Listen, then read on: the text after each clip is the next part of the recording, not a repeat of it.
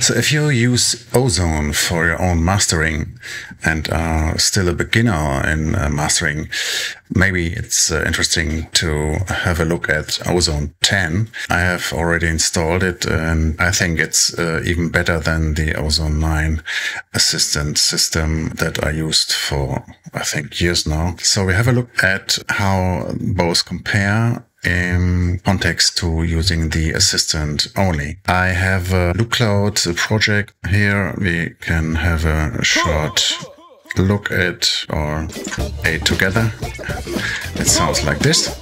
I take a mix down, export into Bedrock Studio.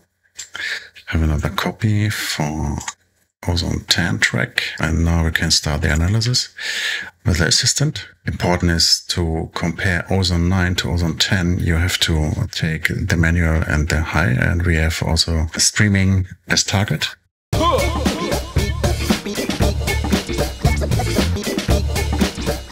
So, okay, the analysis is done.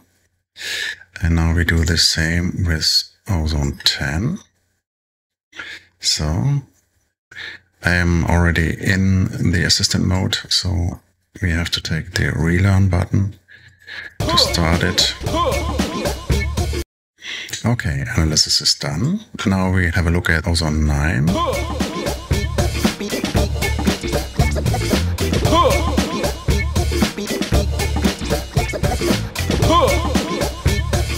And now compare it to Ozone 10.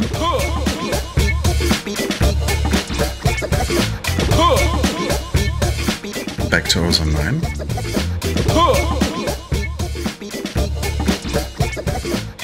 And again Ozone 10.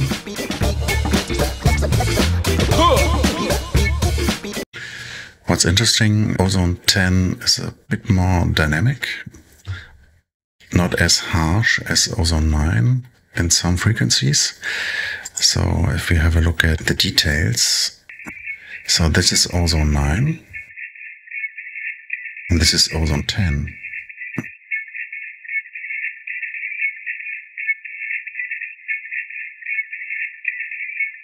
Back to Ozone 9. So have a look here.